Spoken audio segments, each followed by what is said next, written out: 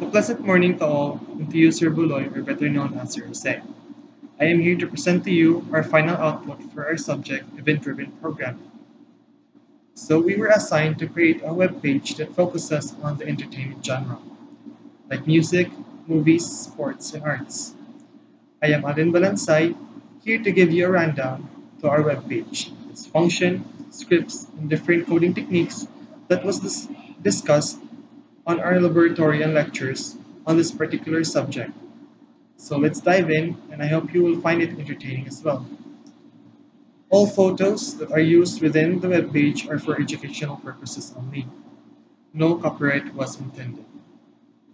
So let's start. So this is our homepage or our index page of our final outlook.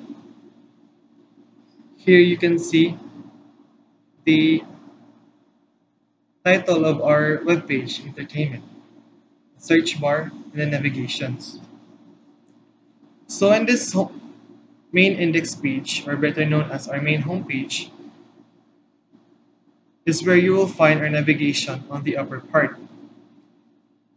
And we include movies, music, arts, and the About Us page, with respective individual pages with which we will discover together as we go on in this video. As you can see in the moving pictures,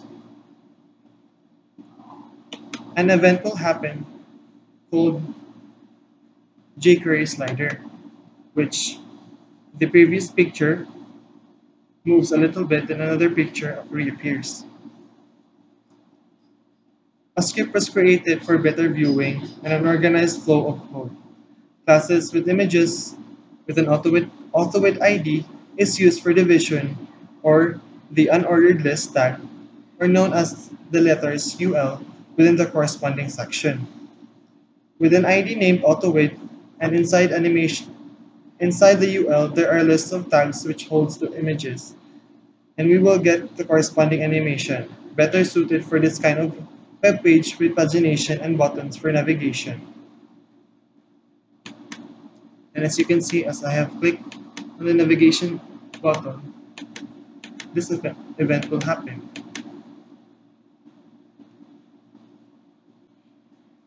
So on the bottom half of our web page, related articles are displayed with the same navigation button and animation that was used on the upper part of the web page. So there are sports related contents, movies, arts, and other matters related to our theme. So if we click on the movies HTML,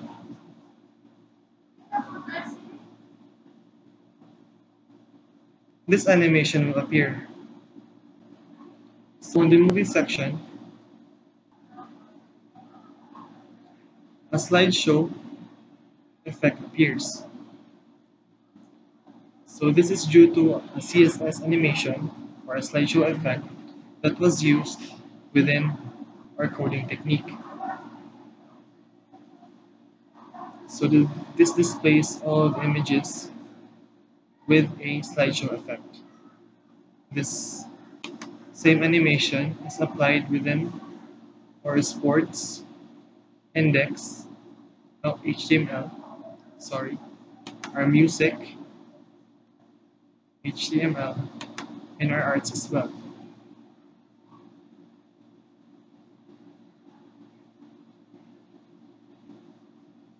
So in this About Us page, you can see the creator of the web page, or our groupmates. And as you click the image, another event will take place which pops up the image with a short description of what the image is about. This is due to a jQuery and click function which calls the image source on the variable images and out which holds a description, and the popping event is due to the keyframe function set to zoom from scale 0 to 1, and this is applied to all images within the About Us HTML index.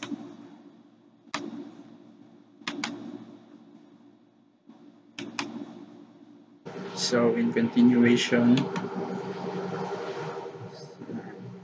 in the uh, in this part of this video, I will show you the JavaScript or the functions of the script that has been used in this. For example, this codes is for these animations. Okay, let's let's say for example this.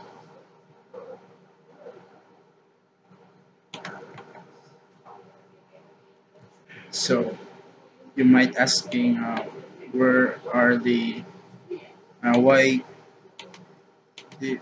these buttons are functioning. So here are the reasons or the code or on how to make it functioning. So we're going to go to index, then we go to the bottom part of our code. So as you can see here, we have a script script tag, and inside the script tag we have the documents, which is the whole part of this this code. Then read ready function, then auto with class auto id, the id with an id or auto id here. Just an example, excuse me.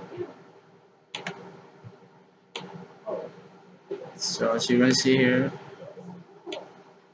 lights we have here is light slider function auto if it's true, then no loop is, and then the loop is true, then on slider load function to our class auto.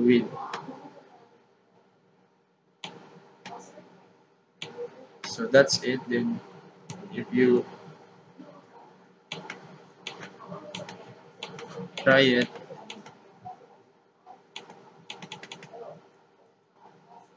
so for example in this case here